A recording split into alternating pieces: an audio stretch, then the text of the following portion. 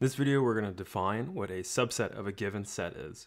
So here's the definition. So if you're given two sets A and B, we would say that A is a subset of B if all the elements from A are also elements from B, or elements in B. And here's the notation for how would we quickly write down or tell someone that A is a subset of B. It kind of looks like an inequality symbol, except it's a little bit more rounded.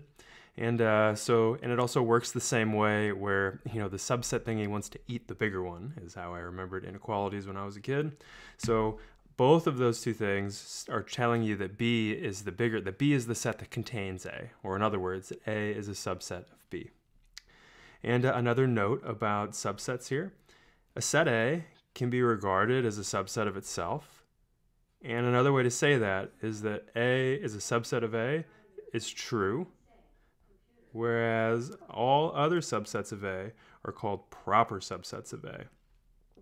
And we've got a different symbol if you really want to emphasize to somebody that this set is a proper subset of another set.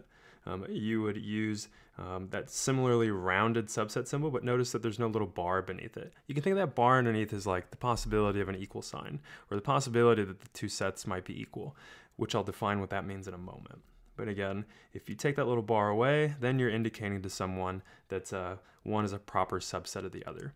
And just to try to tie this back into something that you're probably more used to, in case you've never seen this stuff before, I'm assuming that you've seen some inequalities. So to recap what I just said, A is a subset of A is true, but A is a proper subset of A is false. And to tie that back into something that you're familiar with, it's sort of like saying 3 less than or equal to 3 is true, because it's equal to, and less than or equal to, right? The or tells me, oh, I can look at either one of the conditions that's true. All right, good. So that's how that symbol works. But I also know that 3 less than 3 is false, right? I know 3 is not strictly less than 3. So I'm trying to say that these subset symbols behave in a similar way.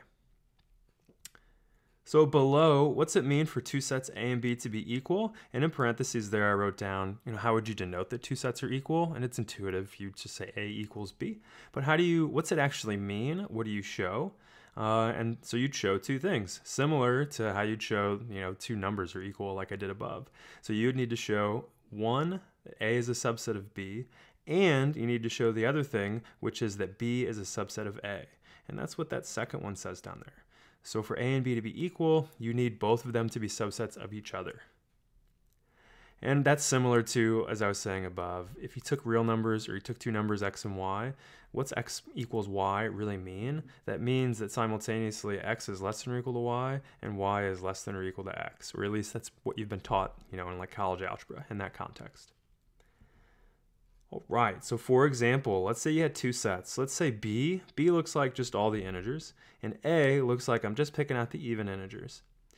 And I want to compare these two things. And so far, the idea of a subset is my main way to compare some sets to each other, say. And what do we see? And I tried to color code this to make it easy to see. A is a subset of B is a true statement. And let's talk about why, and it's not too long. It's just because any even integer is an integer. And so in other words, that little blurb right there is just trying to describe in the picture that all the gold even integers that I've colored, they also show up in the list B. On the other hand, B is a subset of A is false, since not all integers are even. So you see the integers that I left white, those are not even integers, and so there exists things that are in B that are not in A. Therefore, B is not contained in A. And so what does that tell us? That tells us for sure that A and B are not the same set, so we're just trying to use a concrete example to illustrate how do we use some of these symbols and ideas that we've learned in the past few minutes. And what have we done so far to recap? We've shown that A is a subset of B, but A is not the same thing as B. Therefore, we could say that A is a proper subset of B. And again, if you were so inclined, you could use that symbol without the little bar underneath it to denote that A is a proper subset of B.